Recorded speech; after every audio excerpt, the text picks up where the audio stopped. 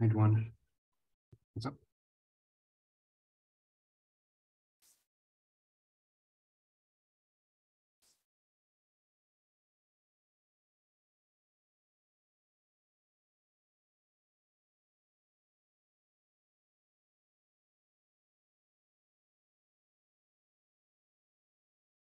Yes, I recorded the midterm review this morning, and so it's being processed by YouTube. So I'm going to post it right after the class. Yeah, I was a little bit late on it. I kind of I was caught up with doing stuff yesterday, so I had to do it this morning. But it'll be up and right after class day.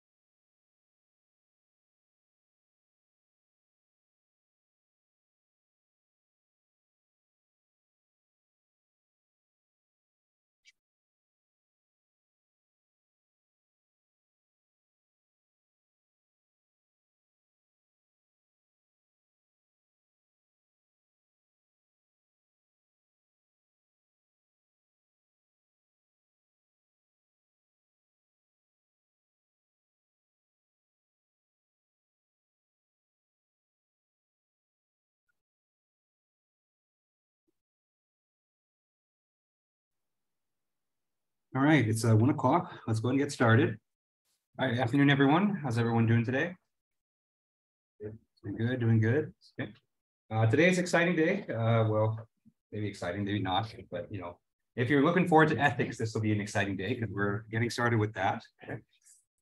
So you'll see today that the class is going to take a pretty big shift, and so instead of doing all these number calculations with economics and stuff, this is basically going to turn into a humanities class. And so, we're going to have a lot of story time. We're going to have a lot of sharing. We're going to have a lot of, talking about ethics and all that stuff. But, it's interesting. And it's, and we'll talk about, why we have this class the way that it is. Oh, sorry about that.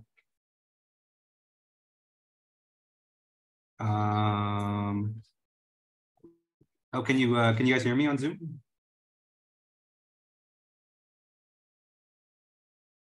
Okay. Okay. Maybe Summer, maybe check your volume, maybe. Hopefully that's the issue. Anyway, yeah. So ethics is interesting because it's it's going to be very different than what we've been covering so far. It makes a lot of sense, after I kind of explain it, because when you first kind of hear that we're going to be doing economics and ethics in the same class, it's like, that's so different from each other, but, you'll see why we kind of put them in the same class. Okay. And so today we'll just introduce the idea. And so, we'll tell a couple stories today, and we'll introduce some kind of broader concepts in engineering ethics. And over the next few weeks, we'll kind of expand on. Okay. One thing you can look forward to is next Tuesday, I'll introduce the final project. And so if you guys remember from the syllabus, we don't have a final exam in this class. And so the midterm that you'll take on Thursday, that's the last exam we're going to have. And then instead of a final exam, we have a final project. And so we'll talk about the details for that on next Tuesday, because it has more to do with ethics. But I don't want to talk about it before the exam, because I know everyone's kind of focused on that right now. Okay. Speaking of the exam is this Thursday in class. And so you guys know the drill by now. And so it'll be the same as the first exam. So the materials that you can bring is you can bring your cheat sheet. Remember that your cheat sheet is a single 8.5 by 11 sheet of notes, front and back. You can write it, you can type it, whatever you want. Bring a writing utensil, pencil, paper, or pencil, a pen, whatever you feel most comfortable with, and a calculator. You'll definitely need a calculator. Okay. And so I'll provide everything else. So I'll provide the exams, of course. I'll provide the compound interest tables. And then for the tax problems, I'll provide the MACRS tables as well. And so you don't have to write that in your cheat sheet. So if I do ask a problem on that on the exam, I'll provide that for you. Okay. And so for the cheat sheet, you can just focus on just example problems or concepts that you want. You don't have to copy down any data or anything, because I'll provide all that for you. Okay. All right. I think that's all my announcements.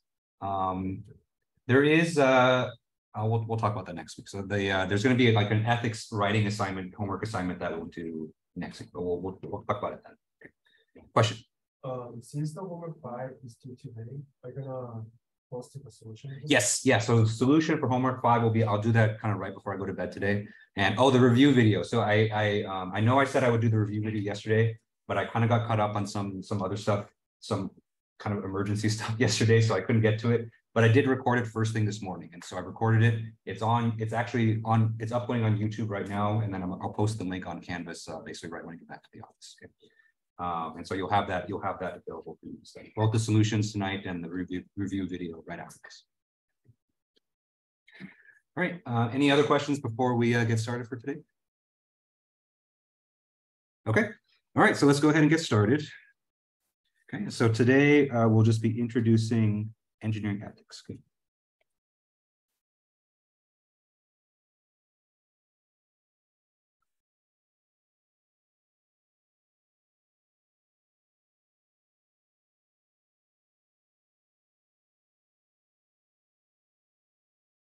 All right.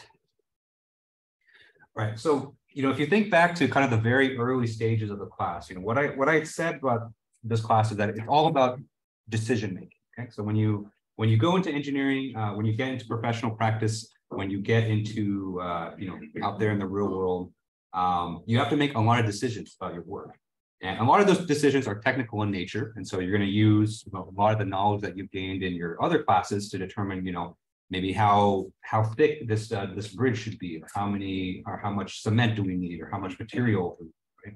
So there's a lot of technical decisions that you have to make, but there's a lot of, I would say, other decisions that you have to make as well. And part of that is economics, right? And so you have to make kind of the best economic decisions for your company, just to make sure that your projects are profitable and you kind of make the company the most money as possible. But there's a lot of other decisions you have to make as well. And, we kind of group all of those decisions, kind of underneath ethics. Okay. And so first, let me start off by saying that, it's important for engineers to, produce good products that are both good technologically and good economically, but they have to kind of be aware of ethics at the same time. Okay.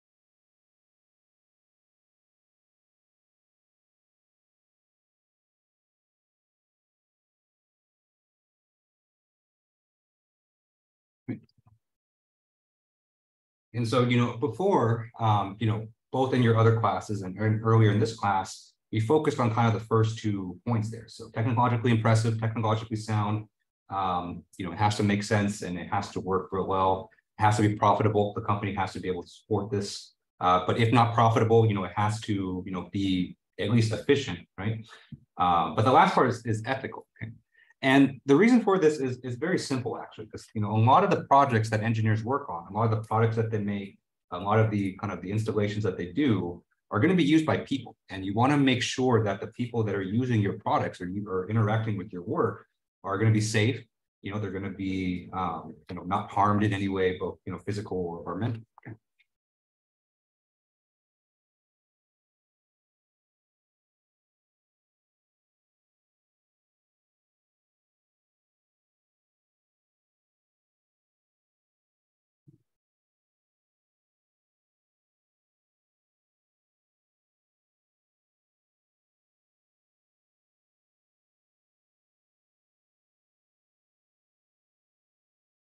Okay.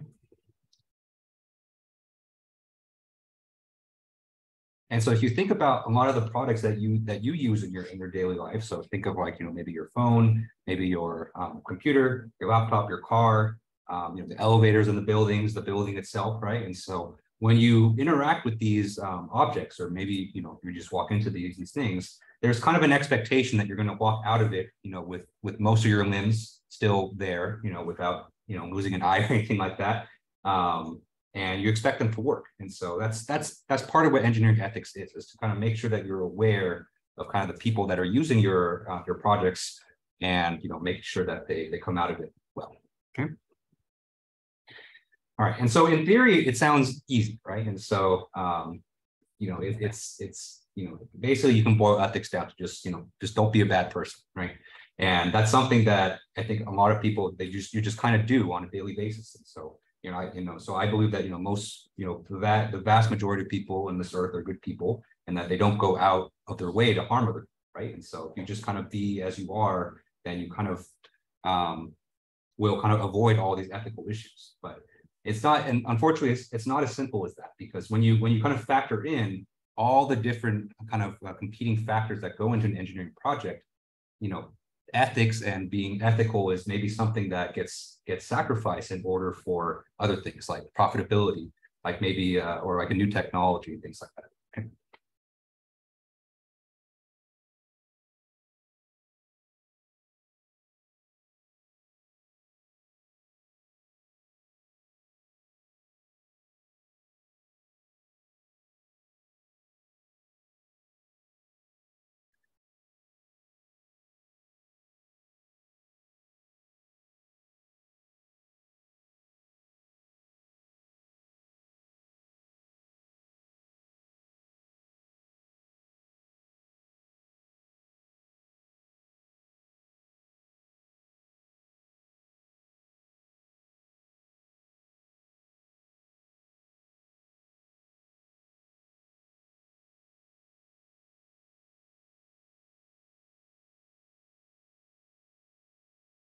Okay. And so, the way I'm going to approach this section here is quite different. And so I'm not going to claim that I have all the answers to everything, because just by its very nature, ethical concerns and ethical situations are a lot more complex, and there's no like equation or there's no procedure that you can follow to give you the right answer every time. Okay, especially not with the time that we have left. So we're in week 11 right now. We have the midterm exam next, this upcoming Thursday. And so we don't really have a full semester to really dive into a lot of these situations. And so kind of the approach that I'm going to have here is I'm going to tell you basically a lot of stories. And so kind of the interesting thing about ethics is that there's been a lot of ethical situations that have come up over the years. And a lot of these stories are very, very compelling. And so they make for, excellent story time, and they make for excellent learning opportunities as well. And that's not to say that, you won't run into situations. You're probably not going to run into exactly the same situations as kind of some of the stories that we'll tell. Part of that is because, technology has advanced quite a bit from some of these stories. But what I'm hoping for is that, you can take some of the lessons that, maybe some of what the engineer should have done in those situations, and then apply that to your own professional practice. Okay. Right, so it'll be a lot of story time, and then for your projects too, you'll see next week that you're going to be researching a particular case study and telling that story to the class as well. Okay. All right, any questions on this so far? Okay, all right. So speaking of story time, let's start with, I think, probably the most famous engineering ethics case. And so you take an engineering ethics course anywhere in the U.S., and this case always gets brought up. Maybe you're familiar with it already, and that's the Ford Pinto.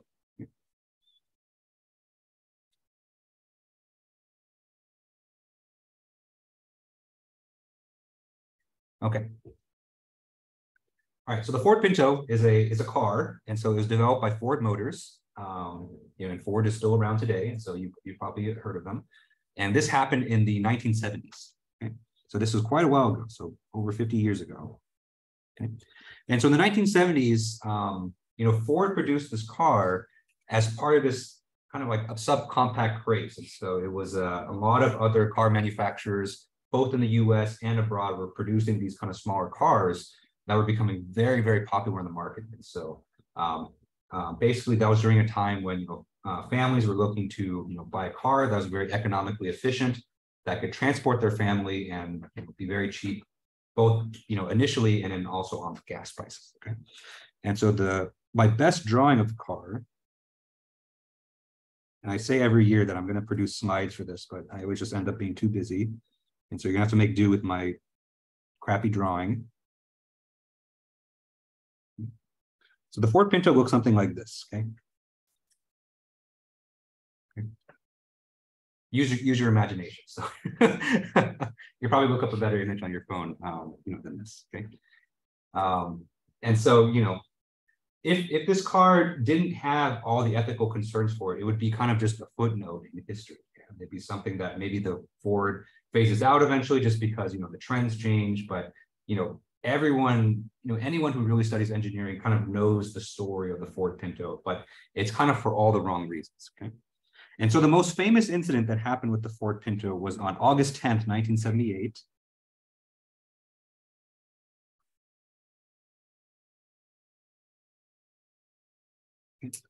And so what happened on this date was that a family was driving their Ford Pinto on the freeway, and then someone hit their car from behind. And so what happened then, and the Ford Pinto was kind of already known for this at the time. So this wasn't exactly a new thing, but the impact caused the gas tank to rupture, and it caused the entire car to kind of erupt in flames.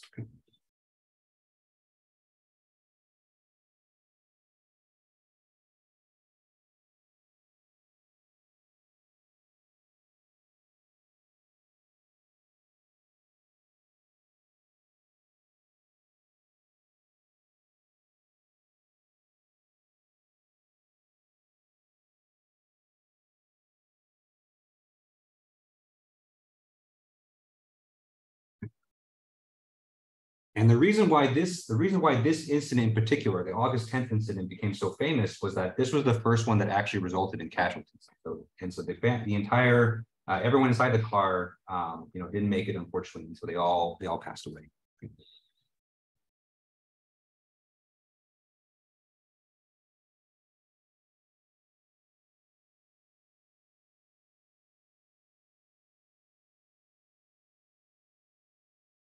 Okay. And so the reason for the explosion, so you've probably seen cars get rear-ended before, and so it usually doesn't end up with an explosion. But the Ford Pinto was getting known for this because of the way the car was designed. Okay? And so the way the car was designed was that it had the gas tank in a very kind of vulnerable position. Okay, and so it was in a position such that if the car was struck from behind, then it gave a very large likelihood that the gas tank would rupture, resulting in big flames coming from the car. Okay.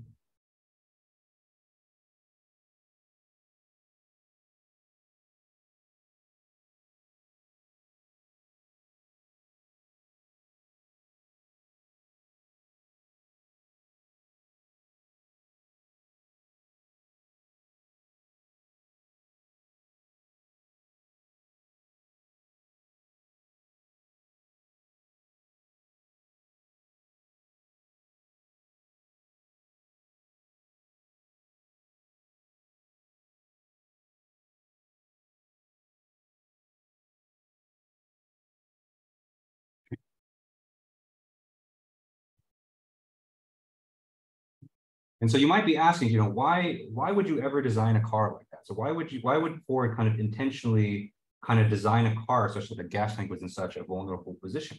Because this is not like this is Ford's first ever car, and so they knew how to design cars. But it was only this one that had this issue of exploding.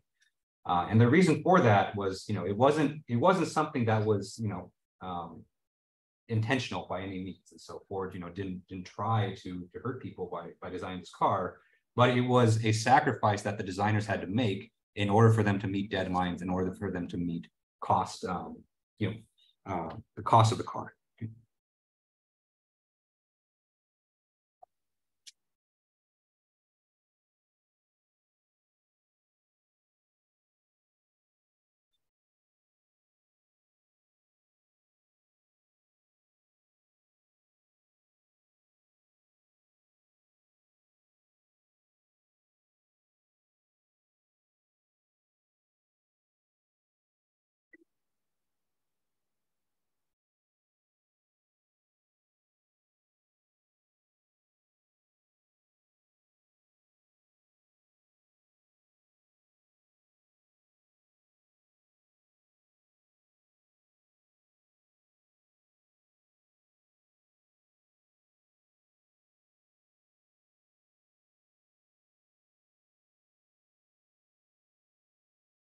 Okay. And so remember, you know, this came out in a time where, you know, the market for this particular car was extremely competitive. And so, you know, in order for Ford to sell an attractive product, you know, one that carries their name, but also is at a good cost for families to buy, they had to make a lot of shortcuts along the way. And part of that was, you know, unfortunately, you know, putting that gas tank in that unfortunate position, you know, without much protection. Okay. And this is, you know, and this is just kind of one case right here, you know, and you know, and there's a lot more to this case.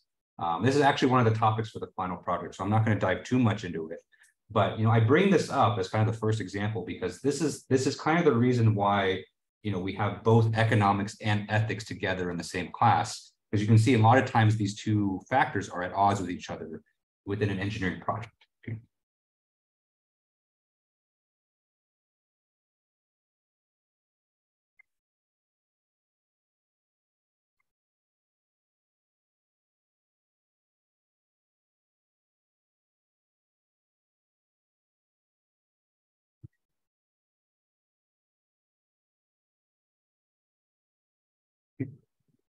Because from the Ford company point of view, you know, they had to get the car out there, you know, because they wanted to start making money on it. And then, you know, and they had to set the price at a certain price point because their economic analysis said that, you know, if we don't sell the car at this price, then we're not going to sell enough to justify the production, justify all the design time. But then on the other side, you have the engineers that are saying that, you know, we need more time to develop this car. We need more resources. We need to buy, you know, more material, stronger material, so that something like this doesn't happen. Okay, so this is a very classic kind of situation, and not all ethical situations are like this, but this is kind of a more common. Okay, and so we teach you kind of the economics at the beginning of this class, so just to let you know that, you know, there is a very strong economic side that goes to engineering projects, but then, you know, we also remind you that there's also the ethical side that we need to have in mind too. Okay. And so, you know, if you wanted to know the conclusion for this, you know, Ford was sued in a criminal lawsuit, actually, because, you know, they couldn't hide the fact that they were actually aware of all these safety concerns, but they still pushed the car out there. And so, you know, they knew that the car didn't meet, you know, rigorous engineering standards, even though technically speaking, the car met federal safety standards, but not the engineering ones. And so, you know, it's a very interesting case that, you know, if you do decide to do it, or you have a group that wants to do this for the final project, you'll learn a lot about this. So yeah, Ford Pinto, very interesting, very famous, but I think also there's a lot of really interesting kind of facets to the story as well. Okay. All right, any questions on this? Okay. All right, so, you know, that's just kind of one example story. And so, you know, we'll be hearing a lot of these stories, you know, throughout the class of situations like this. And there's a lot, and there's even actually been a lot in recent news too. And so if you're familiar with the Boeing 737 MAX, that's something that's fairly recent too. That is a textbook, engineering ethics case study as well. And so that's a very interesting one for the final project.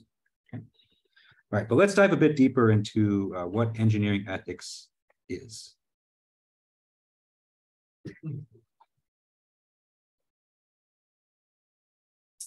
Okay. All right, so the Ford Pinto, obviously is a matter of public safety, and public safety, I think, is probably the number one aspect of engineering ethics. Okay.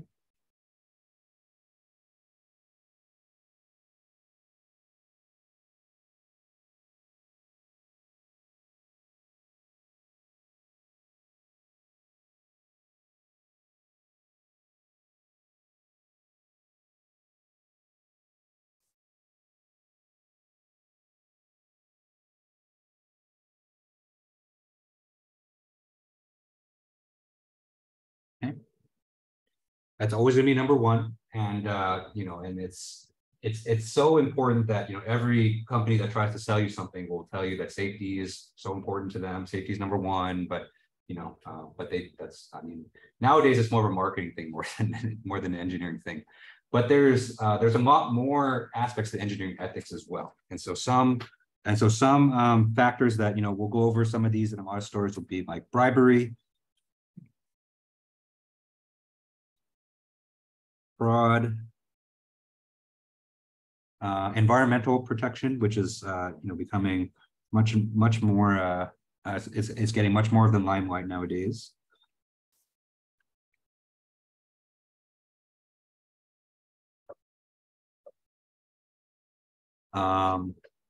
There's honesty in research and development.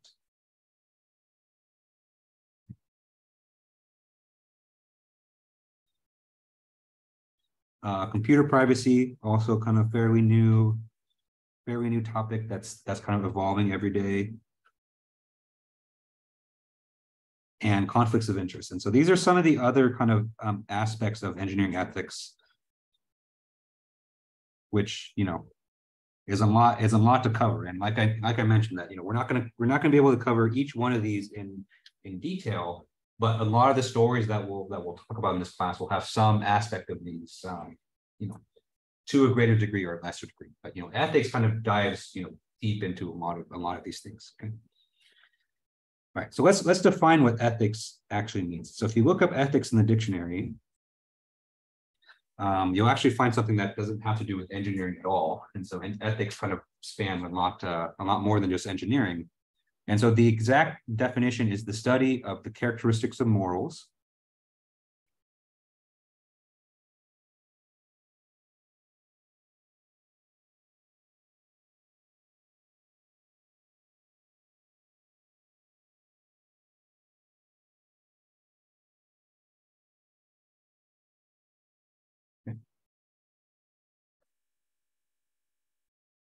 it's the study of the characteristics of morals and also the moral choices that are made by individuals.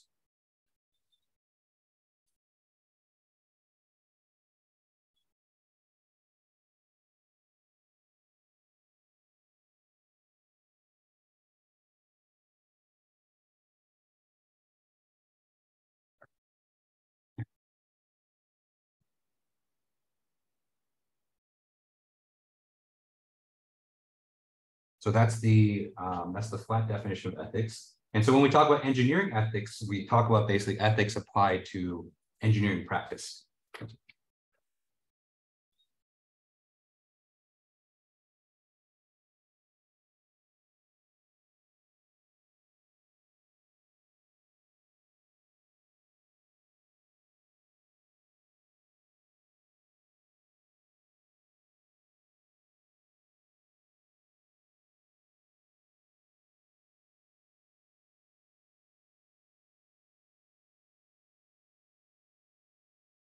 Okay.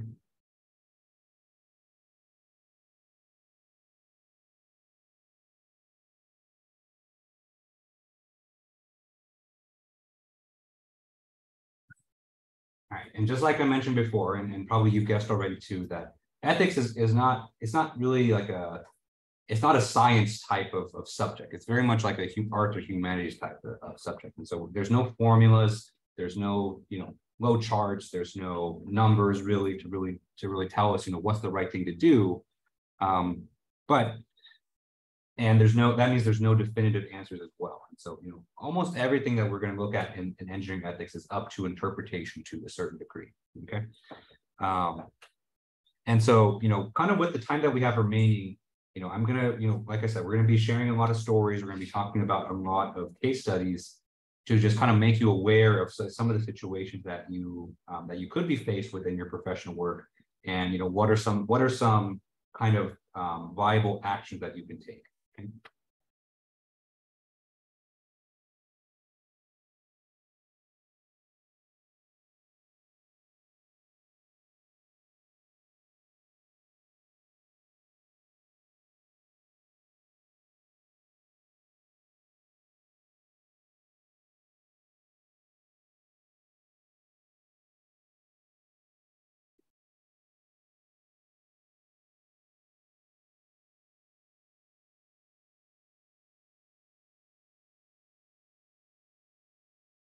Okay. Because I think, when it's one thing to kind of hear about the situations that people get into. It's one thing to hear about the case studies, and it's very easy to say like, oh, if I was the Ford engineers, I wouldn't let this design go through. I would stop it right there. Right?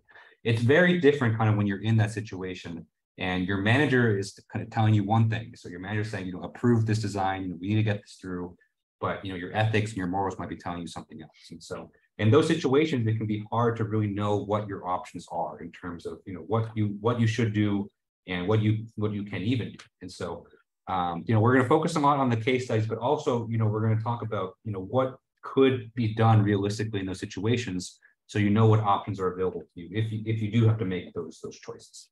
Okay.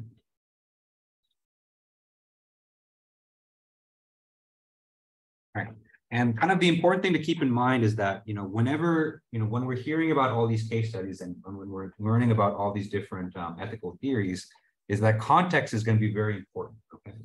And so, we're going to spend a lot of time, thinking about, if we were in that situation, this is kind of what we're thinking about economically. This is what we're thinking about from a technological point of view. These are the people involved. And so, knowing the entire picture is going to be really important to really understanding these situations. Okay.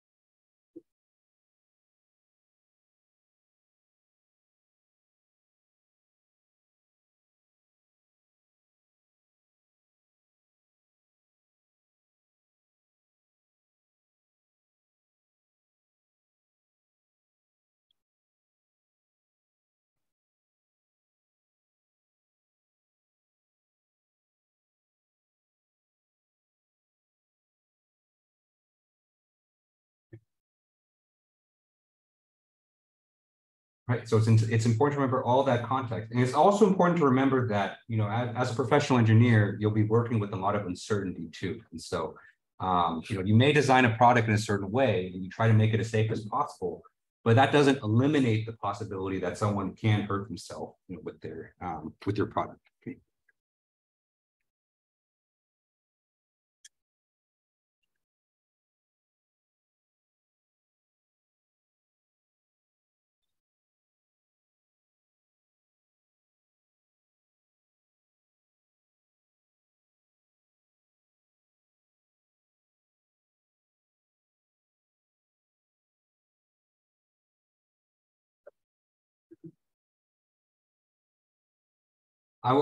For some reason, this always stood out to me. But when I was in elementary school, I think one of my friends had this enlightenment that almost anything can be used as a weapon, and he shared this with us. And so he was like, I don't understand why they don't allow certain things in school when anything can be used as a weapon. This chair can be used as a weapon. I can just stuff it down your throat. This pencil can be used as a weapon. I can stuff it down your throat.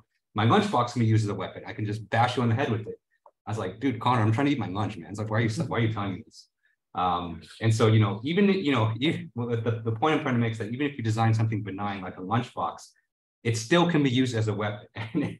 And so people will find a way to hurt themselves with your work, some way or another. And so, there's no way to kind of eliminate that possibility. And so there's always going to be some uncertainty. And, if you want to make something that's successful, the kind of the bottom line is you need to take some degree of risk as well. Okay.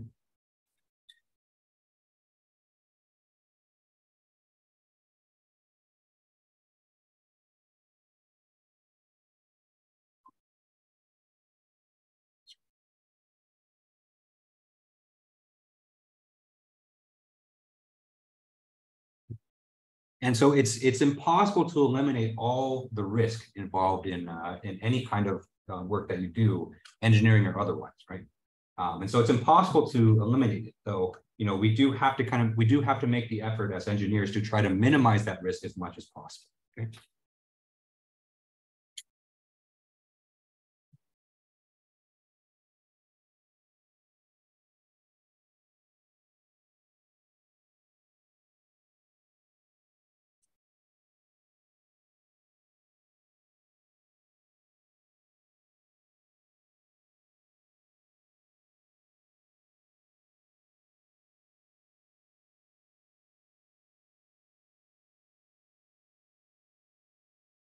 Okay. So we'll dive a lot more into that starting next week. And so next week, we'll talk about public safety, and which may seem like a fairly straightforward thing, but it's tough because you want to make something that's going to be successful and that's going to be profitable, but there's going to be some risks associated with that. And so how do you balance that risk? What are some of the things that you think about? It gets a bit complicated. Okay. All right. Any questions on this so far? Okay. All right, so next let's talk about professional codes of ethics.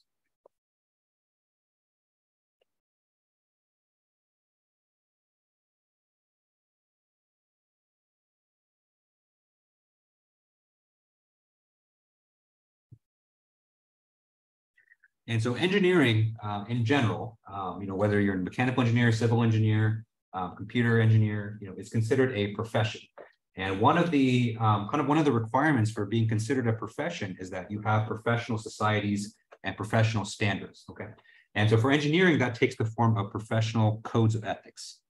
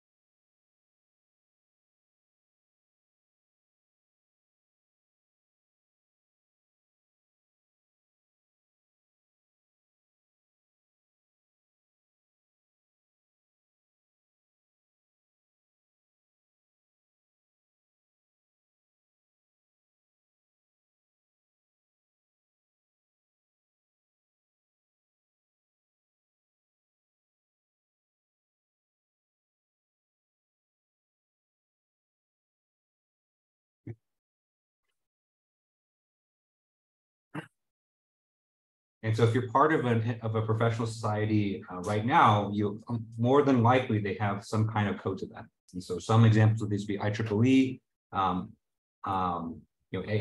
AIAA, ASME, all of these societies that have an acronym because the names are too long, they're more than likely have a code of ethics. Okay.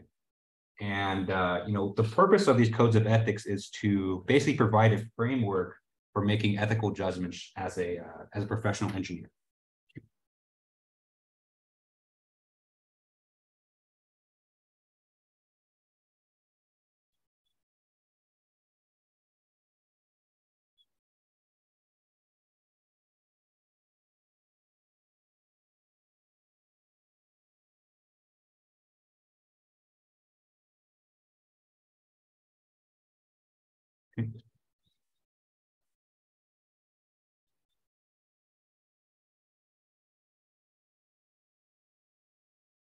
All right. So, I think, most of the times when you hear about a code of ethics or something like that, you may think of something similar to like the 10 Commandments. So, there are decrees that, you have to kind of follow in order to live an ethical life. Right. Unfortunately, it's not going to be that simple, right? So remember, like I said before, ethical situations are so complex that, there's not going to be one code of ethics or kind of one answer to every situation. Okay. And so a code of ethics is not like a magic punch. It's not going to tell you, what to do in every situation. But what you should view them as is kind of something that you can interpret to kind of give you some guidance in those situations.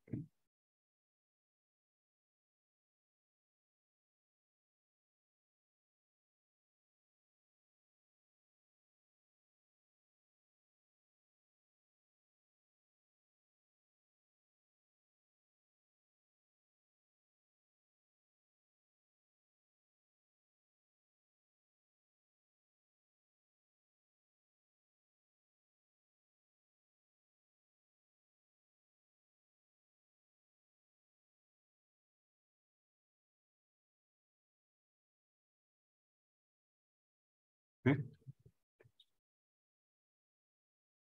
And the purpose of these ethics is actually these codes of ethics is not to give you more rules to live by. And so I think when people first hear about this, like, oh, I gotta, there's more rules for me to do, and so more requirements, and so it seems like a hassle. But these professional societies, they don't write these codes of ethics to give you more things to burden you with. They're actually there to kind of help you. And I know that's the PR, BS that every person that wrote a rule ever said is that, these rules are here to protect you. They're there to help you. But, this one is a little bit different, because what you can do is you can use these codes of ethics to kind of give you support, or to kind of give you, backup. If you are in a situation where your company is asking you to do something that you may not feel comfortable with, or that you may find is unethical, you can say that, I'm a professional engineer. I have my own code of ethics. And so because this violates my codes of ethics, then I can't carry out what you're asking me to do. Okay.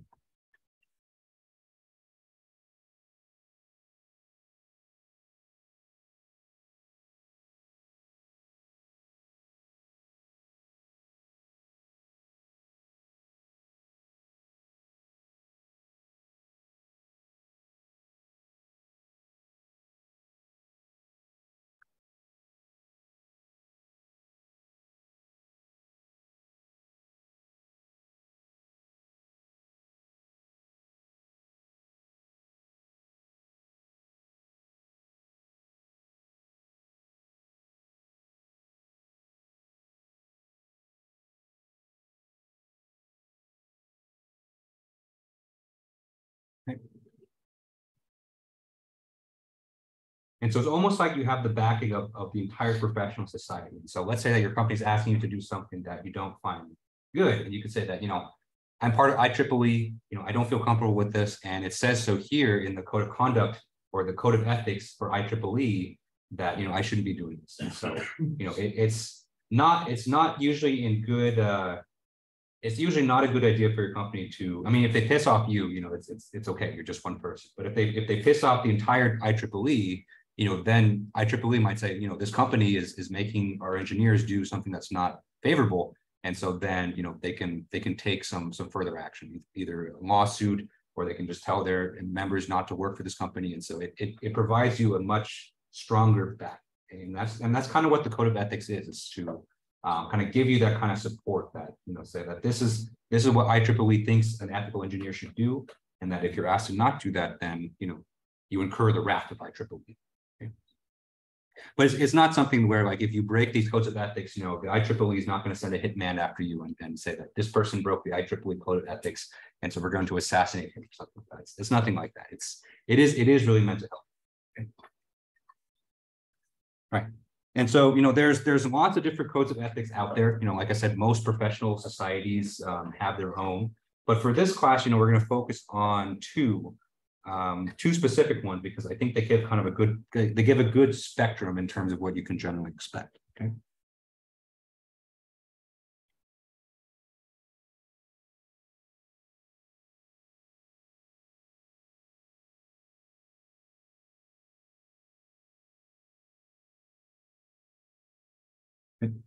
And so the first code of ethics is the IEEE.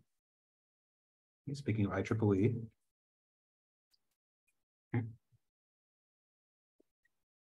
Right, so I like the IEEE one, and that's generally the one that I refer to a lot, just because they're a lot shorter than most codes of ethics, and so they don't take like a good half an hour to read through, but they kind of give a good broad. They kind of cover almost everything that you would expect in a code of ethics. Okay, and so IEEE generally is shorter and easier to understand.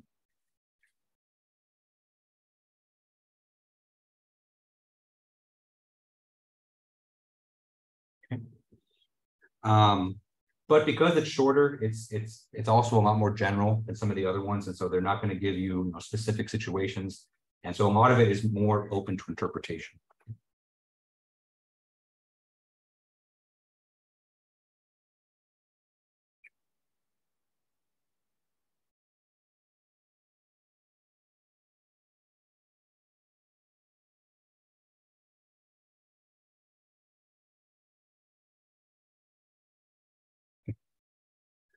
So the IEEE one is the one that I generally use. It's the one I refer to a lot. But there's also the NSPE one. And so NSPE stands for the National Society of Professional Engineers. Okay, and so they put out their own standards. And so the NSPE ones are a lot longer. They're a lot more detailed. But they give you they're more concrete in kind of what it tells you, what's ethical and what's not. Okay.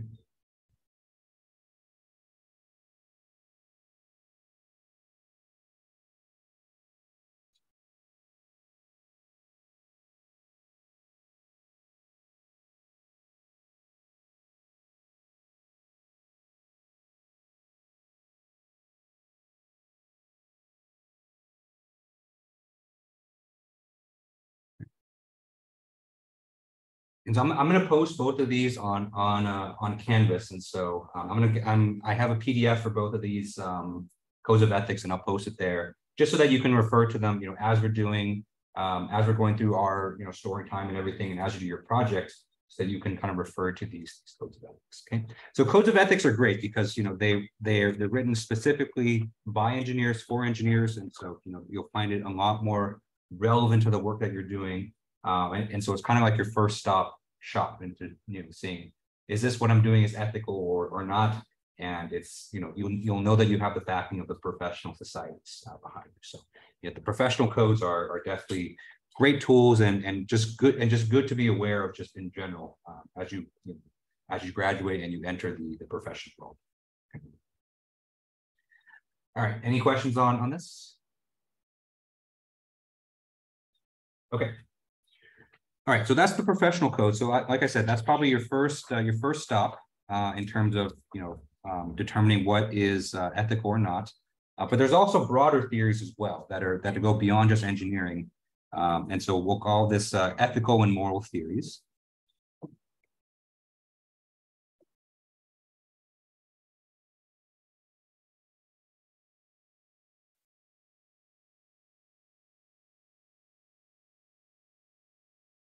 Okay.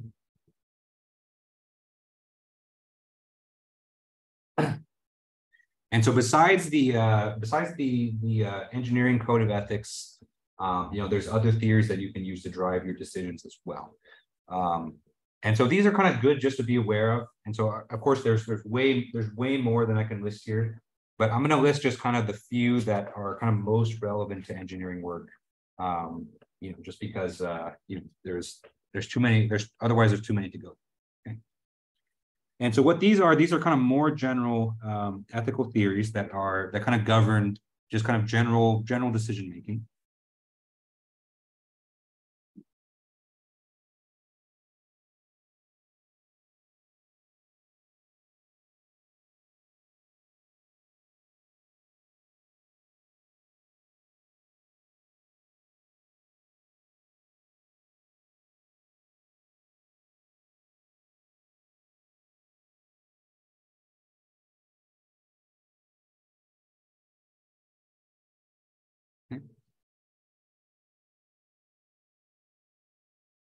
And I will say that none of these theories are particularly right or wrong. And so, of course, it's all up to interpretation.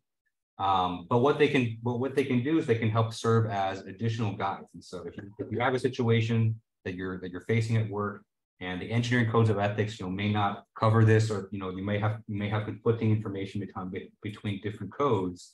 You can bring in some of these general ethical theories to kind of help you make a decision that you feel comfortable with. Okay.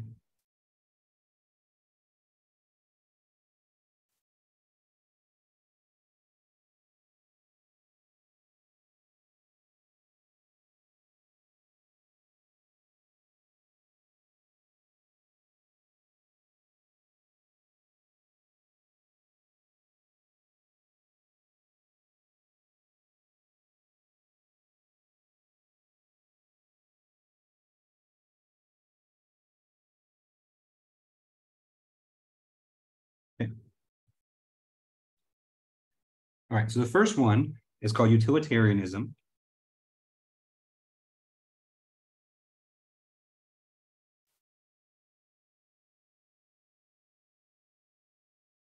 Okay. And so utilitarianism is a moral theory that strives to maximize the well-being of society as a whole.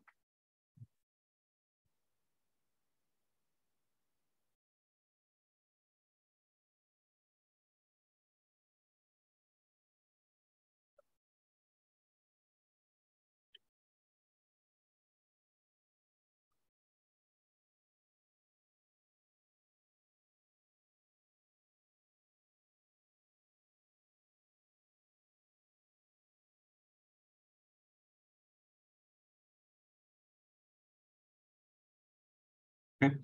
So it sounds great, right? And so, that sounds like something we should be maximizing. And so we should be maximizing the society. But this often comes at the cost of the well-being of an individual, or maybe certain groups of individuals. Right?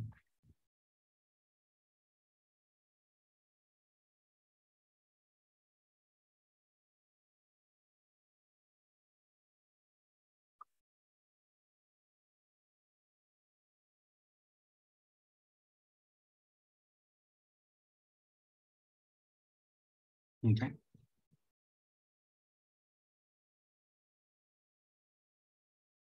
All right. So when you look at it from 10 miles away, that seems great. And so the way I think a lot of people interpret this is to say that maybe a few people have to sacrifice, but then a lot of people get to benefit. Right? And so it's like, yeah, we should do that. But it doesn't always lead to a fair or equitable solution.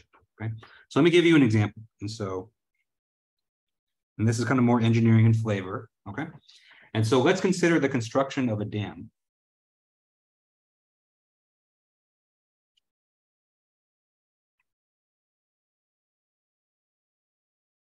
Okay.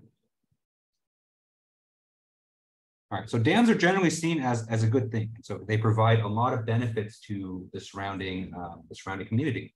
And so these would be things like flood control, drinking water. Oftentimes these have some generators because they use the moving water. Okay.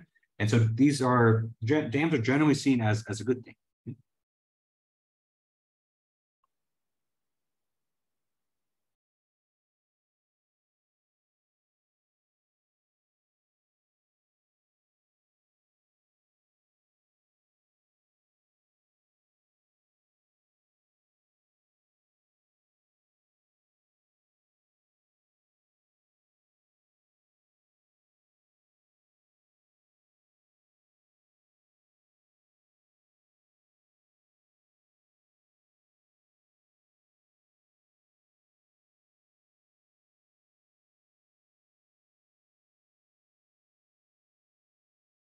Okay.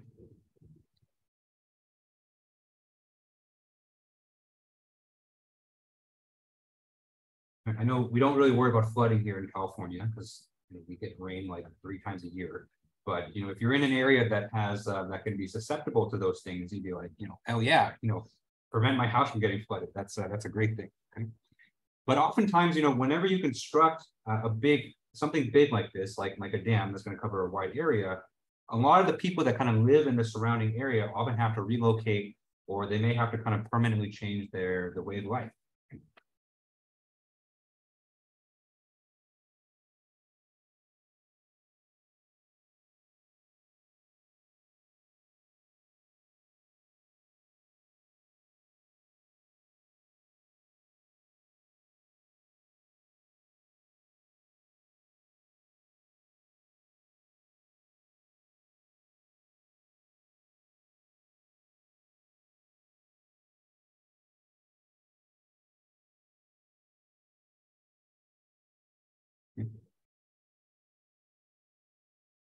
And actually, I have a couple friends that work for Caltrans, and they've told me stories about Caltrans. They want to build a freeway or they want to build a road through this area, and then if you have a house there, too bad, you're going to have to move. So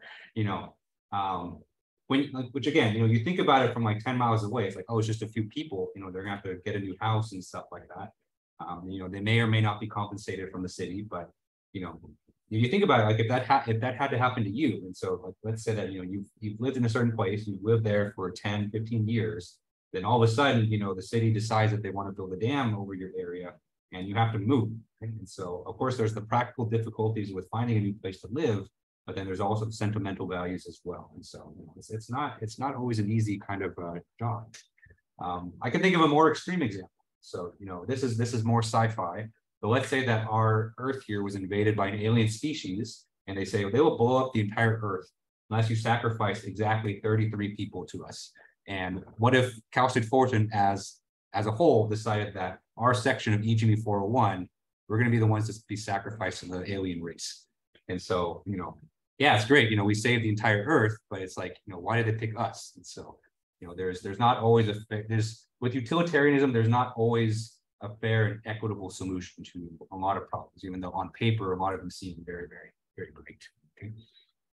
And so, a lot of these moral theories, they make themselves kind of sound good, but, when you kind of put them to some situations, they may not give you the perfect solution. But again, the idea is not to make a perfect solution with these, but they're just different ways that you can think of, different perspectives that you can take, that will help you make an ethical decision.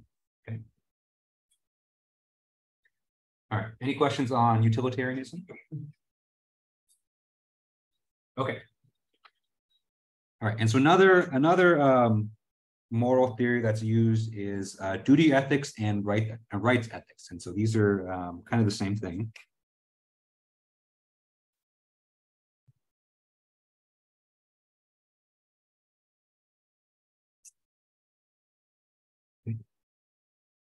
And some may say kind of run counter to what utilitarianism is, what they're proposing. Okay, and so under duty rights ethics, they basically say that as a society, we have the duty to protect the individual rights of everyone that's part of the society. Okay.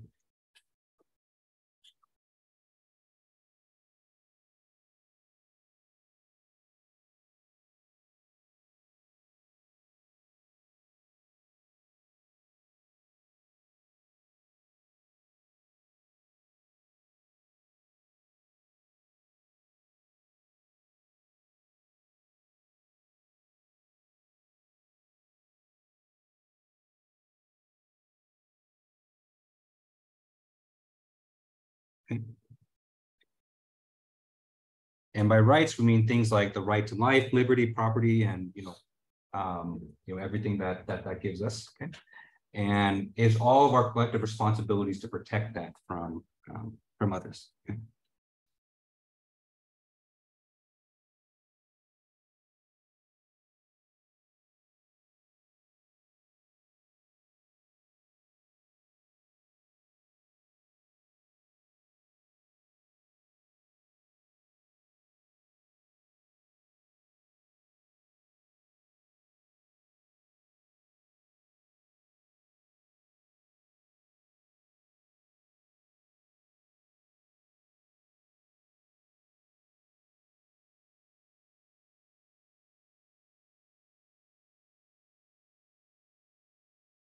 Okay.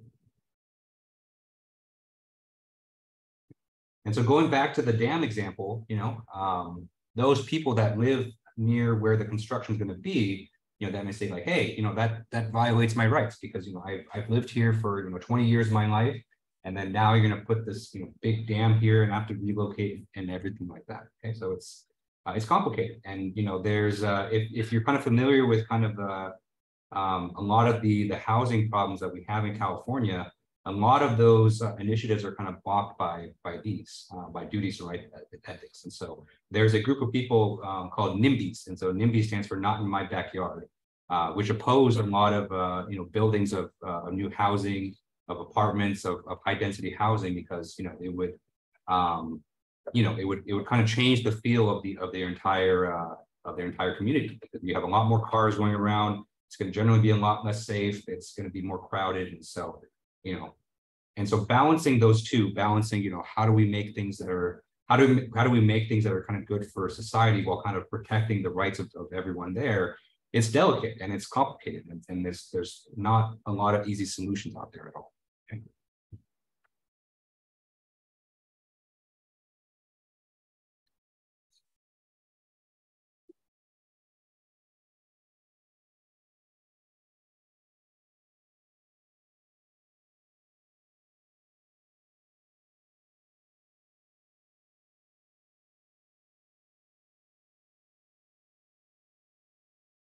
And so I always say that, it's utilitarianism always sounds great until you're the one that's going to ask sacrifice. And so, what may not sound important to other people may be something that's very important to you. And so, it's tough and it's complicated, and that's why for ethics, there's not one answer. And I think some people feel very strongly about certain things or other people, but the important thing always is to be kind of respectful and kind of try to understand kind of where everyone's coming from and the full context of what's going on. Okay. All right. Any questions on this? Okay. All right. Number 3 is something called virtue ethics. So the virtue ethics is a little bit more, I call it frou-frou. And so it's not, I wouldn't say that this is used seriously by a lot of people, but I think it's kind of I would say the implicit way that a lot of people try to make or justify their own ethical decisions.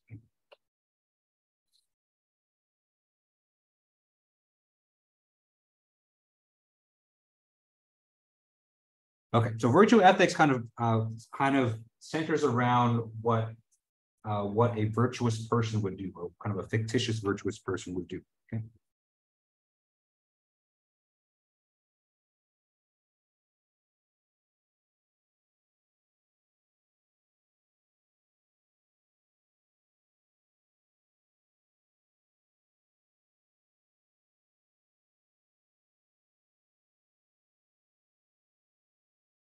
And so, the reason I call this kind of frou-frou is because it gets a little bit personal, because then there are a lot of, I would say, kind of personal characteristics that people would generally consider to be virtues. And so things like responsibility, honesty, competence, loyalty, respect. And so, we think of decision-making in terms of those things. And, when we use those to kind of guide our ethical decision-making, we call that virtue ethics. Okay.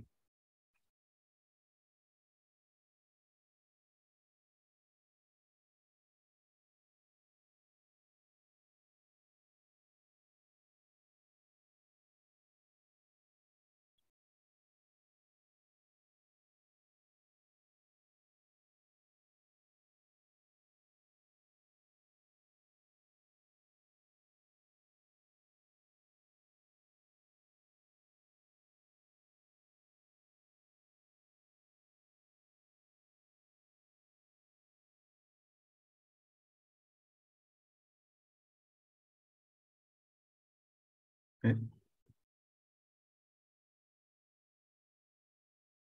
And of course, the opposite of these would be things that are we consider vices. And so things like dishonesty, incompetence, irresponsibility, disrespect. And so, virtue ethics, it's not, I would say, different from the other cases, but, they focus on these kind of personal characteristics. And so that kind of makes things get a bit more personal. Okay.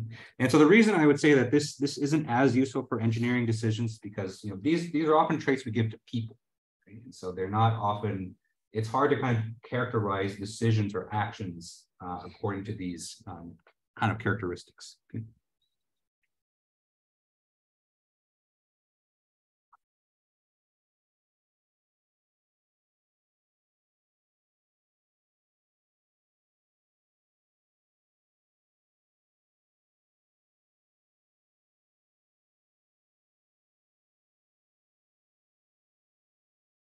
Okay. But it can still be useful, and so it can still be useful if as just kind of another thing that you can another framework that you can use for making decisions. Okay. And so I'm going to end today with kind of one final story. So I think this one's probably a little bit lesser known than the Ford Pinto, but I think it kind of also encapsulates a lot of what we've just been talking about. Okay.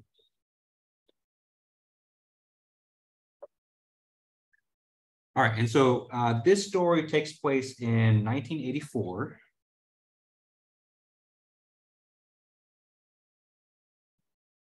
And we're going to be going to a town called Bhopal in India.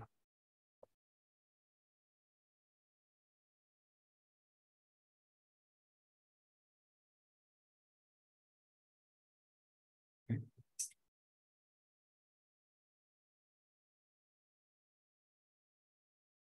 All right.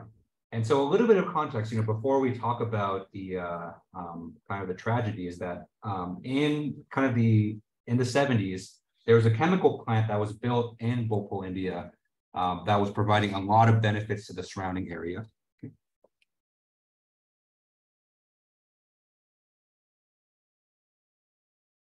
Okay. And so that chemical plant was providing things like jobs for a lot of the community there. And so a lot of people in that town basically worked at the plant. It provided a lot of economic stability. And so it brought in a lot of money, which was able to kind of improve the infrastructure, improve a lot of things in that town. Okay.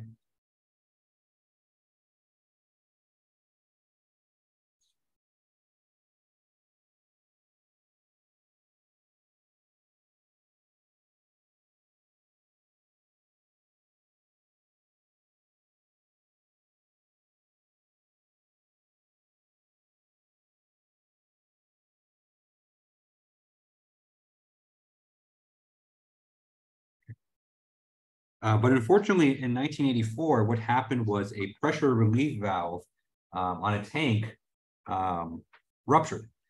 And so that caused toxic chemicals to kind of spew out to the surrounding town.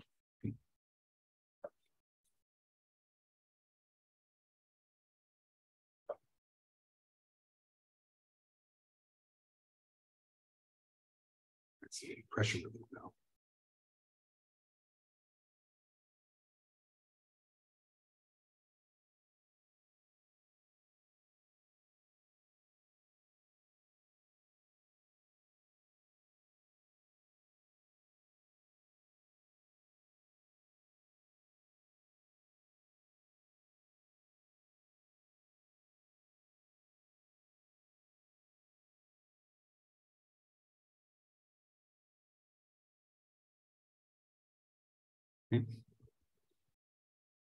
And unfortunately, they couldn't get it under control before a lot of people were exposed to this chemical. And so it was actually ended up being quite tragic. And so over 2,000 people were killed, and then thousands more were injured or permanently disabled.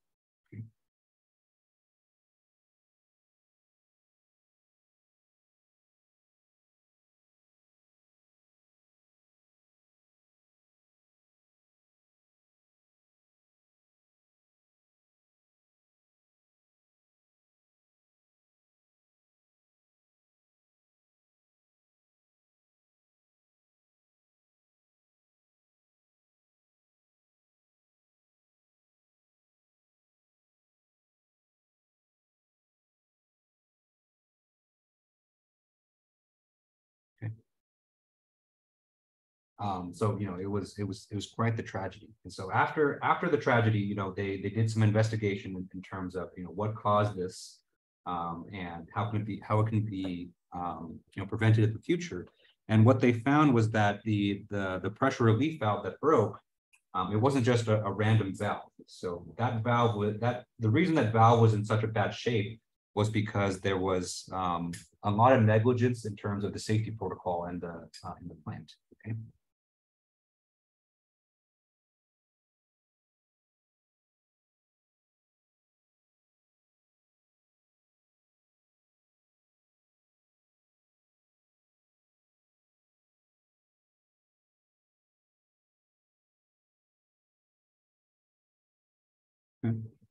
And so it was a situation where, the plant should have serviced that pressure relief valve. They should have replaced it, or they should have maintained it better. And because of that negligence, it ruptured, and of course, it caused the tragedy that's there. Okay.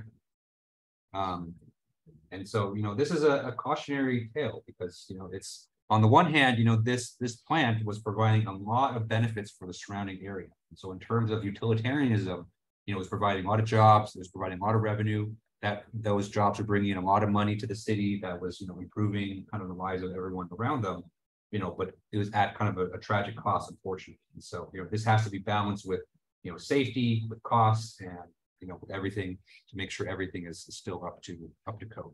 Okay.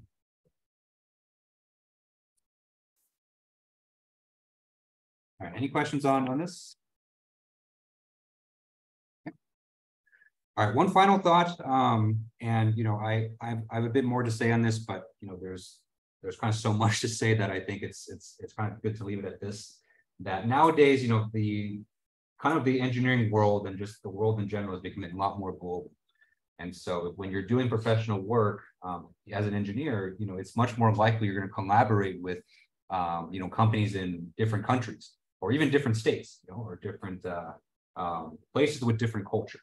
And so it's important to recognize that, what culturally, what you consider to be ethical or what's important to you, may be different than, maybe another country and what they're kind of used to doing in terms of their ethics. And so, how you navigate that kind of space to kind of make sure that your partnership is a profitable one, but still kind of respecting everyone's ethics and respecting everyone's, morals, is difficult. And I think that's becoming an increasingly valuable skill nowadays as to how to work with, international teams. Okay. All right, and so that's all I had planned for today. And so, today we just provided just an introduction to ethics, and then over the next couple of weeks, and then after Thanksgiving, of course, we'll be diving more into it. Okay. All right, so that's it for today. So remember, Thursday is the midterm exam. So remember to come here for that. There's no plans to offer it virtually, and so make sure you're present here. If you have any questions on the homeworks or anything, I have office hours tomorrow. I have office hours Thursday morning. If not, you can email me. I try to get back to you as soon as I can with emails, usually within an hour or two. And so you can email me then. And so, yeah. And so have a great day, everyone. And I'll see you all on Thursday.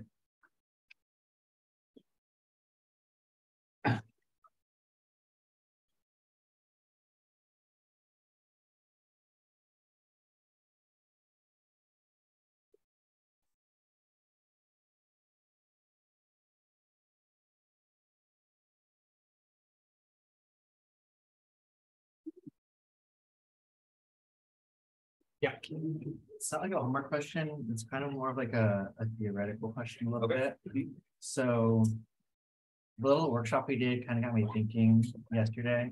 Then I was talking to my girlfriend and she's like, I wonder like if there's like, or I guess she's seen that there's like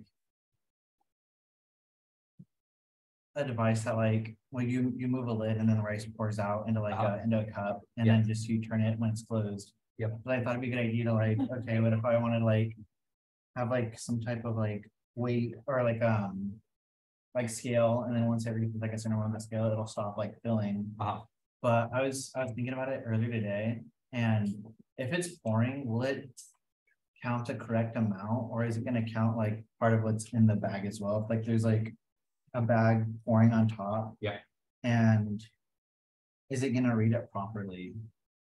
You can calibrate scales to do properly, and that's how a lot of like if you go to like a factory that's bagging all these like big bags of rice, that's how they do it. So they factor in kind of the weight of the bag that's already there, and then they keep pouring until the weight is like 15 pounds, like that, and then and then they should kind of ship it off. Okay. Yeah, there's definitely ways to calibrate that, and there's a lot of, you know, probably like a simple scale like that, you know, it would be harder to calibrate on it, but there's definitely more sophisticated scales which can adjust for those things. Okay. I got a 3D printer also, so I could also make like something like more manual, like how she's talking about. Yeah. But I feel like it'd be more fun to try to do something like that. Yeah, no, I think it'd be cool. I think normally you see those things in kind of industrial settings, but I think there's not that many things like that for like home use or smaller use. So yeah, I wanted to be like, okay, she wants like 100 grams of rice, like 100 grams, and then we're just like dispense it. Okay. Oh, I see what you mean. Yeah, that would be really cool actually, because a lot of recipes they give you like you look up, like we're in the age of like you can look up a recipe online. That's like you need 150 grams of sugar. It's like I'm not going to sit there and measure 150 grams of sugar. I'm just going to take a handful of sugar and throw in whatever I want, right? Yeah. And so yeah, something like that would help you be a lot more precise in terms of that stuff. Thank you. Yep. All right, Zoom people, any final questions?